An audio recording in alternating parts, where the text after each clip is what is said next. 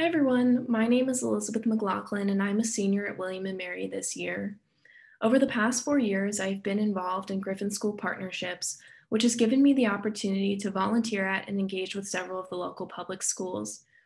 In the Office of Community Engagement, an important theme that we frequently discuss is active citizenship, and more importantly, what it means to be an active citizen. In my college years, I think I've always strived to be an engaged member of the William and Mary community, as well as the greater Williamsburg community. But it was not until this past year that I think I really began to understand what it means to be an active citizen in those communities. As we are all well aware, the COVID-19 pandemic disrupted all of our lives just about a year ago. As GSP leaders and tutors adjusted to online school at that time, we knew that our Williamsburg-James City County students were having a difficult time getting adjusted to the new format as well. And we also knew that a number of our students lacked resources at home in order to be successful in online school. Unfortunately, we could not solve all of those problems for our students as a group of student leaders, but we looked for ways to show our support. Last spring, some of our tutors wrote personal notes to their students.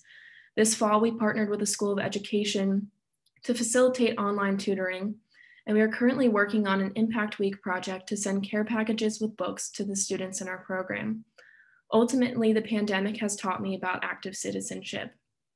What I've learned is that in order to be an active citizen, you do not have to be able to solve all of the problems in your community, but you need to be constantly aware of the changing events that have an impact on your community and find ways to support others through those transitions.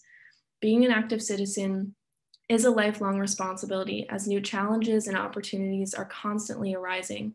And while that might sound super overwhelming, I find it really exciting to know that there is always room for me to make an impact on my community. Thanks so much.